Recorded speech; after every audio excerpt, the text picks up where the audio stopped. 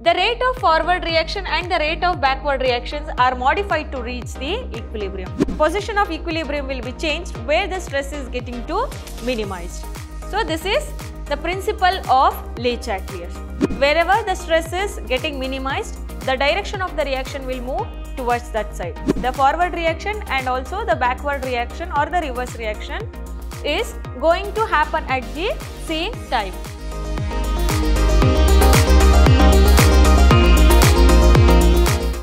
Hello everyone, this is Harshita Bhavasar from Vidhyaashram School of Excellence. Today I am going to start about session 4 from the chapter Chemical Equilibrium. In the last session, we have discussed about homogeneous equilibrium and heterogeneous equilibrium and factors affecting the equilibrium constants.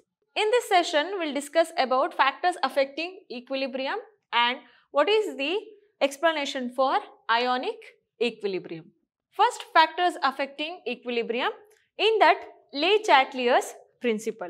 What is that Le Chatelier's principle and how it is related to factors affecting equilibrium, we will see.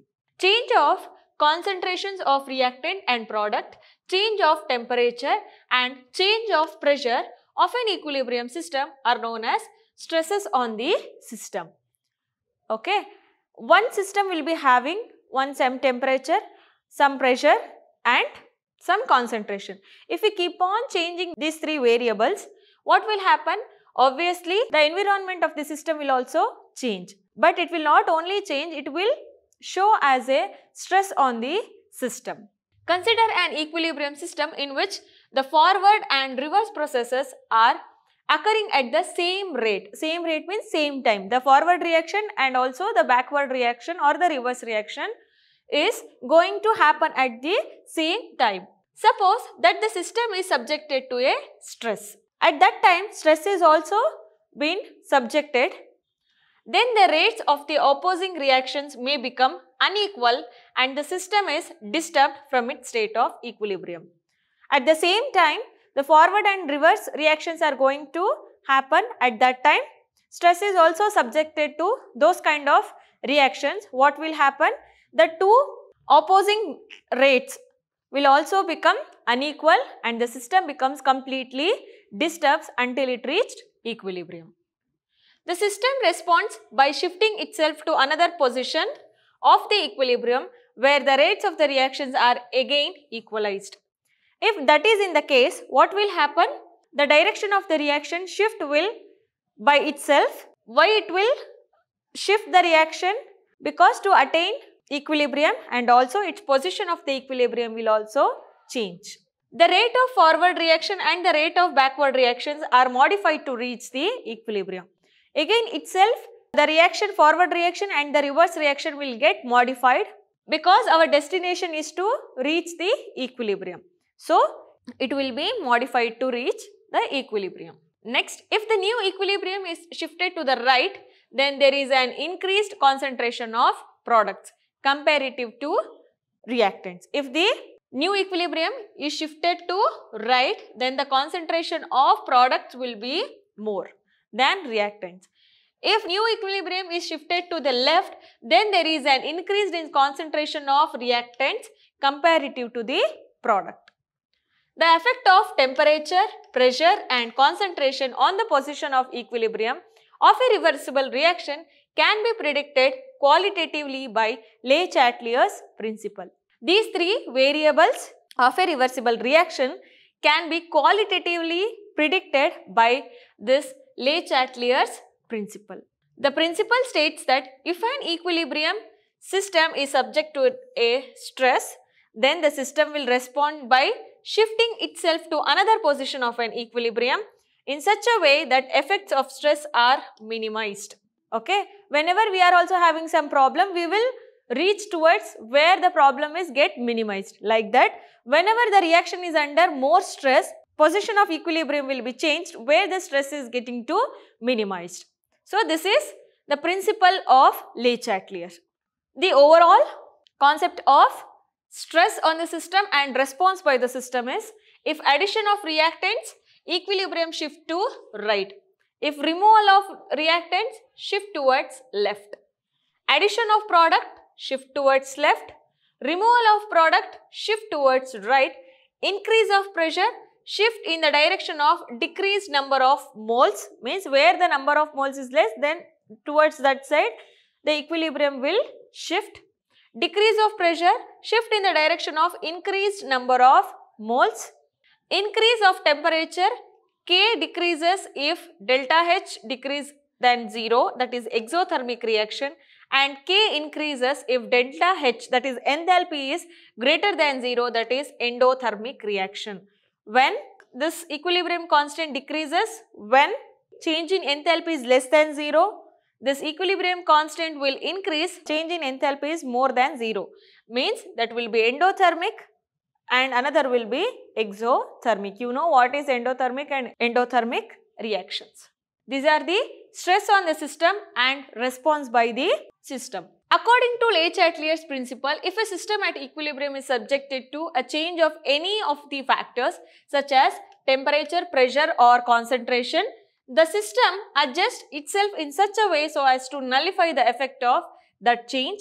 That is, the equilibrium system shifts in that direction that tends to undergo the effect of change. This is what the Le Chatelier's principle are going to tell. We know that wherever the stress is getting minimized, the direction of the reaction will move towards that side. How it will be? Stress will be going to happen because of change in temperature, pressure and concentration. Okay. And effect of addition of inert gas. These are the other effects. The response by the system upon the addition of an inert, that is non-reactive gas, to the equilibrium system depends on delta N, difference between the number of moles of products and reactants, and also on whether the addition is made at constant volume or constant pressure. If they are going to add the addition of inert gas, and that overall equilibrium system will depends on delta N, that is difference of number of moles present in product side as well as reactant side, and the addition is made at the constant volume or at constant pressure. When it will be added? At constant volume or constant pressure is present. See here, type of the reaction. This is effect of addition of inert gas to the equilibrium system. In the type 1 reaction, delta N equal to 0, means the moles will be, difference between moles of will be 0. Equilibrium is not affected either at constant pressure or at constant volume. Here equilibrium is not at all disturbed.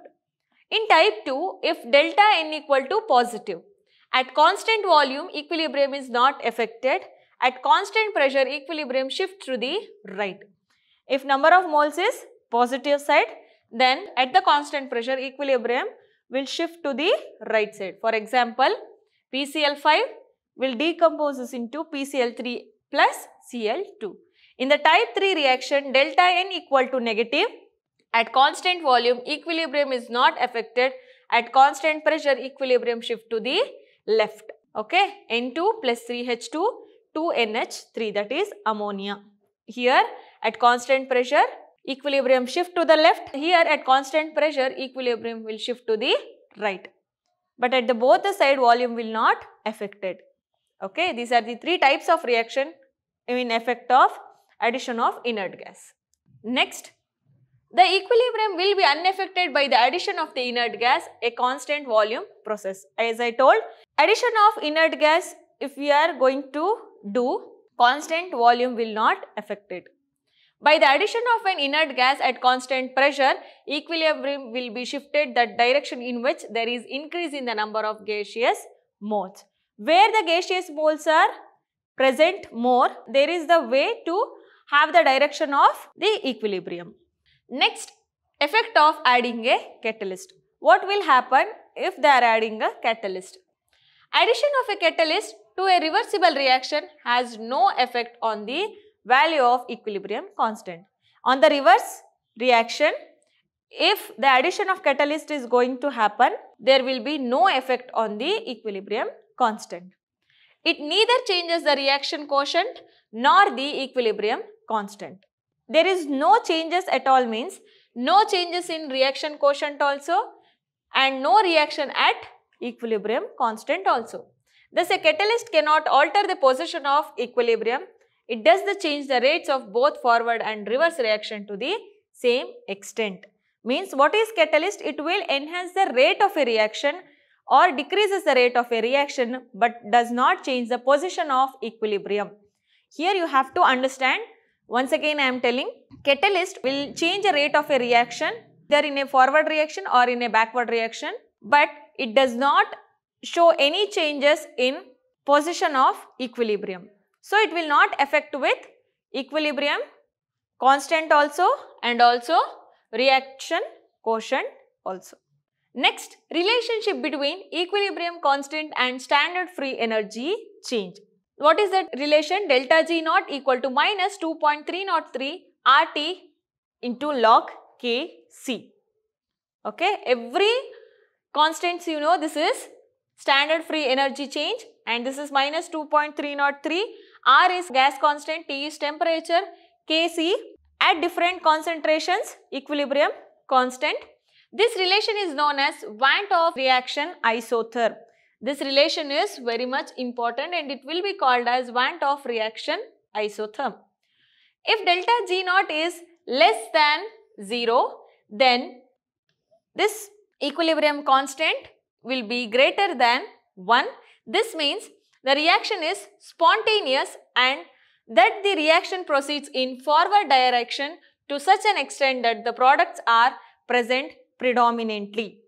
Means if standard free energy is less than 0, then will be equilibrium constant will be more than 1. The reaction will move in a forward direction and also it will be spontaneous. Another case, if delta G naught is greater than 0, then Kc will be less than 1. This means the reaction proceeds in forward direction only to a small extent and the backward reaction is favored and very minute quantity of products is formed. Here products will be predominantly formed. Here products will be very small quantity will be formed. Seen here forward direction will be started but continued with backward direction. Products will be very less. If delta G equal to 0, then Kc equal to 1. This indicates that both reactants and products are equally favored and reaction has attained equilibrium. Here reactants and products are equally favored. Okay, these are the three cases and also the relationship between the equilibrium constant and the standard free energy. Next, we will see some of the illustrations. Given a reaction A plus B will form 2C plus 3D. 1 mole of each A and B are heated in 2 dm cube container. At equilibrium, 0.5 mole of A was found to remain in the equilibrium mixture. The equilibrium constant for the process in mole per dm cube is, there is options 2.34, 1.6875, 4.96, 0.846. What will be the answer? We will see now. Initial concentration in moles. First in A also 1, in B also 1. Here we are seeing the initial concentrations. So there is no need of writing for the product. Next, number of moles of at equilibrium. Reacted 0.5, 0.5. That is also given in problem itself. Remaining 0.5 and 0.5. Formed how much? 1.0 and 1.5. Volume 2 dm cube. Then concentration of A equal to 0.52 divided by 2. Concentration of B equal to 0.5 divided by 2. Concentration of C 1 by divided by 2. Concentration of D 1 by divided by 2. Means product by reactant. This you know that. Okay, at equilibrium constant, these are the product by reactant. Okay, these are the moles what they have written. And 1 into 3.375 into 4, 4 into 8 into 0.25. At equilibrium constant 1.6875 mole per dm cube. Okay. So, what will be the answer? B will be the answer. Next illustration. The volume of the reaction vessel containing an equilibrium mixture in the reaction, that is SO2Cl2, and it will decompose into sulfur dioxide and chlorine, is increased when equilibrium is re-established. what will happen? The amount of sulfur dioxide will decrease. The amount of sulfur dioxide, dichlorine will increase. The amount of chlorine will increase. The amount of chlorine will remain unchanged. What will be there? An increase in volume for the equilibrium having first product divided by reactant. The mole of SO2, mole of chlorine, mole of SO2 Cl2 into volume. Will increase the mole of Cl2 or SO2 to maintain equilibrium constant volume at constant level. Okay. If the volume of Cl2 will increase only, the moles will be keep on increasing. So, the option C is the answer. Next, ionic equilibrium, electrolytes and non-electrolytes. Here you can see a new terminology, that is electrolytes and non-electrolytes. Substance like acids, bases and salts, when fused or dissolved in water, dissociate to form positively charged ions and negatively charged ions, and this phenomenon is called ionization. These substances are called electrolytes as they are able to conduct electricity in the fused state or in the aqueous solution. If you take any acid, base or salt, if you are treating with water, what will happen? It will form positive ions and negative ions. Those ions should conduct electricity. Then it will be called it as electrolytes. Okay. Substances like glucose, urea, sucrose, etc. dissolve in water without ionization, either in the fused state or in aqueous solution. They do not conduct electricity. These are called non-electrolytes. Okay. Some examples like glucose, urea, sucrose, etc. dissolve in water but without ionization. Ionization means the separation of positive ions and negative ions. If the separation is not going to happen, they does not conduct electricity. Only dissolving is not will conduct electricity. Okay.